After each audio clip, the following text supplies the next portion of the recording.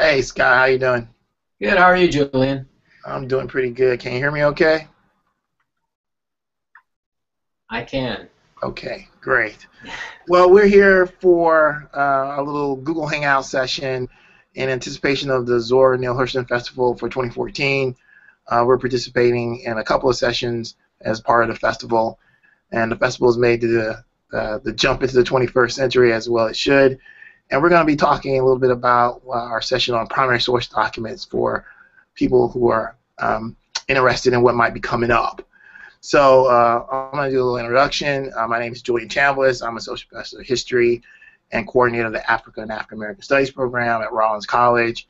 And Scott French, say who you are, Scott. Hi, I'm an associate professor of history at the University of Central Florida, and I work in digital and public history.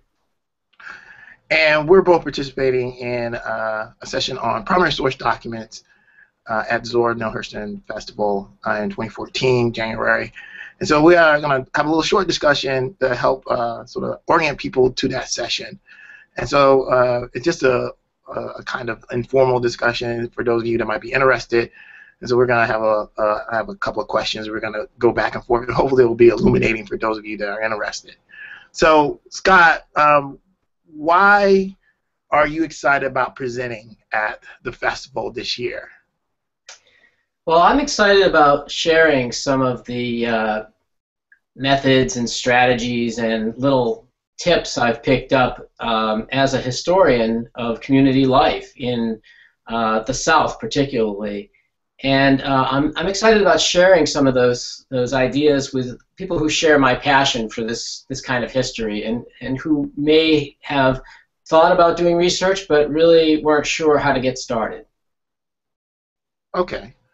And like How you, about I share a similar sort of interest as a historian of the urban experience. I'm really intrigued by Eatonville as a community, as a historic community, as an example of African American autonomy in the post-Reconstruction period.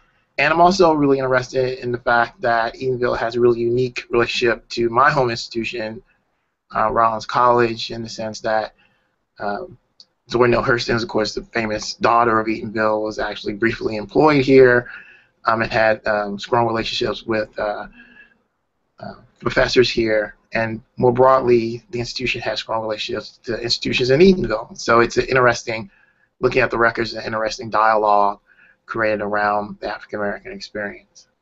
So we're on the same page. So hopefully people will be illuminated by that dialogue. Great. So maybe I should throw this back to you, Julian, because I know we had two or three questions that we were going to ask, and I think I'm skipping to the question number 3 here. But let me let you continue as the MC of this event, this hangout. Yeah, no problem. I think the same question we talked about. Who do you think will want to be sure to attend our session? Well, I think anybody who is interested in telling the story of their family, their community, and connecting that personal story to a larger story. It's really exciting, I think, when you start to use these online tools that are now increasingly available to us free, and finding things and discovering things and making connections. So I think anybody with an interest in history and in finding their own story will really enjoy this session.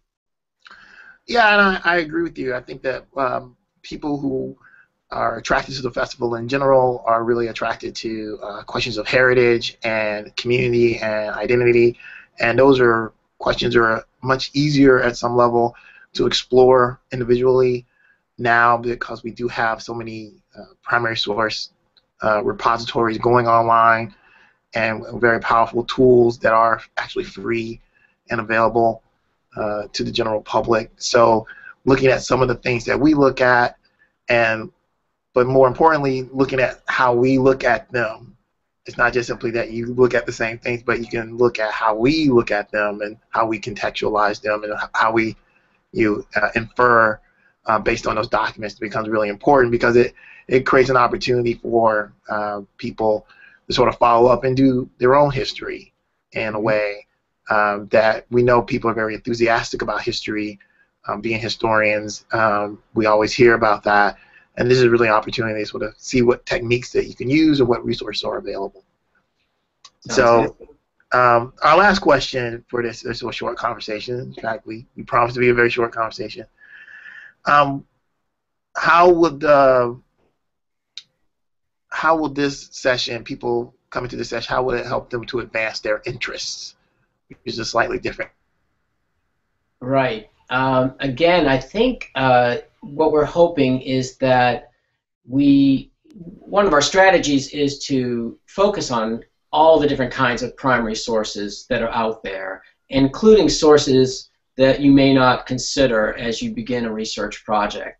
So we all know that historical newspapers are a wonderful resource, and of course we'll talk about those. We'll talk about the free sites and we'll talk about the commercial sites, but we'll also talk about things like land records, deeds, and plats, which are now being put online and made available by counties like Orange County, the county that is the home to Eatonville. And so if you're interested in, for example, Eatonville history, which of course you and I are very interested, and a lot of the people at this conference will be interested, you can find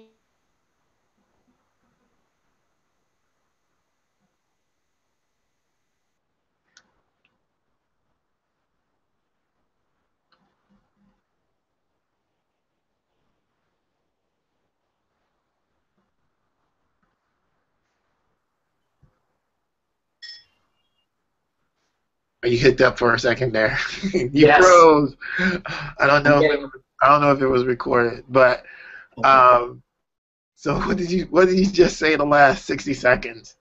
I was just saying that beyond the really obvious resources that we know are important for historical, community research, things like historical newspapers, I think what will be really valuable to people who attend this session will be to think about other sources that are available to us, and maybe they've always been available, but they haven't been as easy to get to. So we'll talk beyond newspapers. We'll talk about plats and deeds and land records for communities like Eatonville. In fact, I'm going to use Eatonville as an example. I'm going to look at land records for Zora Neale Hurston's father.